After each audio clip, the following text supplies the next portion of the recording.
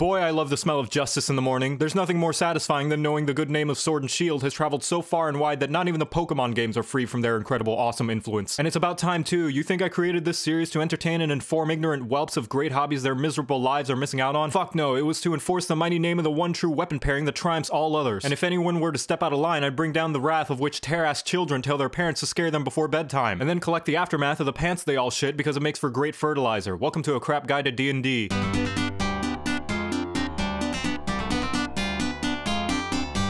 Do you want to tank? Do you want to fight? Do you want a class that'll instill fright? Take up some plate and keep the goblins in sight, because you want to make sure they eat this Paladin smite! The Paladin is the first on a short list of hybrid-style classes, stealing a mix of features from both the fighter and the cleric, meaning it's better at physically painting the walls with blood than a cleric, but more gooder at grammar and spelling than a fighter. But it's also one of the few classes where role-playing becomes somewhat important. What? Role-playing in my role-playing game? They really should have put some kind of warning label somewhere. I'm not submitting to this shit. If I wanted to follow some sort of code, I'd become a pirate so that I could at least plunder some booty while I'm at it. Otherwise, fuck you, gods. If you want me to play your game of ethics, you can kiss my shiny plate mail.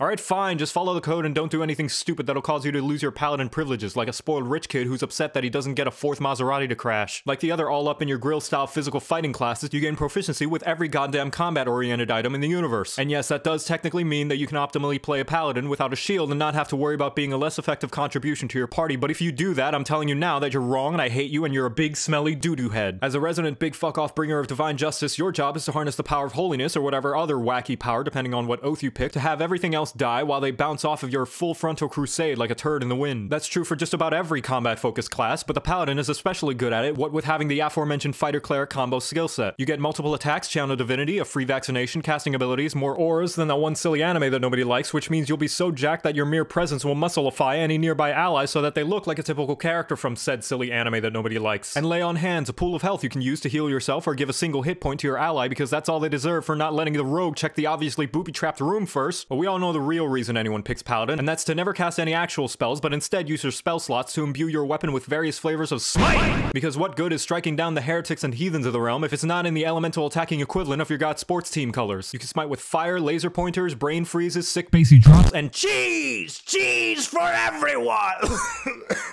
Sorry, I meant force. Force is what it says. What is this, Stargate? And now you know how to play— Wait a minute, what the hell is that noise?